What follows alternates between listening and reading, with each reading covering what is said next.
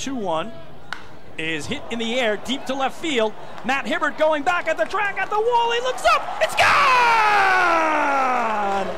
A 3-run homer to left for Davidson Romero, who's now homered in 3 straight games. It's his 4th of the season, and the Ducks have an early 3-0 lead in the bottom of the 1st.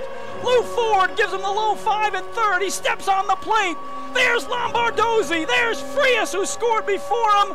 A bomb from Romero, and Long Island leads by 3. The 2-1 is taken in the air to right center field. That's going to get down for a base hit.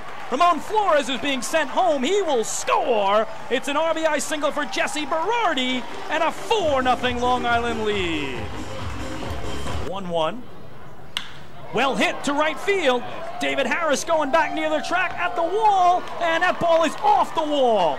Romero will turn third and score. Going for second is Flores, and he's in there. RBI double for Ramon Flores, and the Ducks lead is back to 4. They have a 5-1 advantage. 63 pitches for the game. Hit in the air, deep to right field. David Harris going back at the track, at the wall. It's gone! A solo homer to right for Vladdy Frias, his 2nd of the season, and Long Island has a 6-2 lead. He will slowly make his way to third base, step on the bag, give Lou Ford the low 5, who slaps him on the back, and make his way to the plate. It's his first home run this season here at the Duck Pond, and it has restored the 4-run lead for the Flock. 6 runs on 10 hits, including a pair of homers. And this one launched deep to left. Hibbert going back at the track near the wall, reaching up. Did he get it? It's gone. No, it's gone!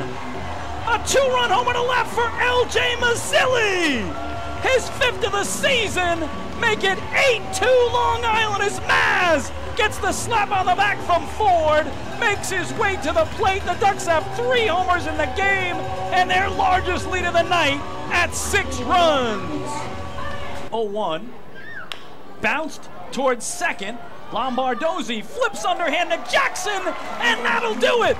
The Long Island Ducks defeat the Southern Maryland Blue Crabs 8-2. They are the 2021 first half North Division champions, and there will be playoff baseball on Long Island for a 6th straight season.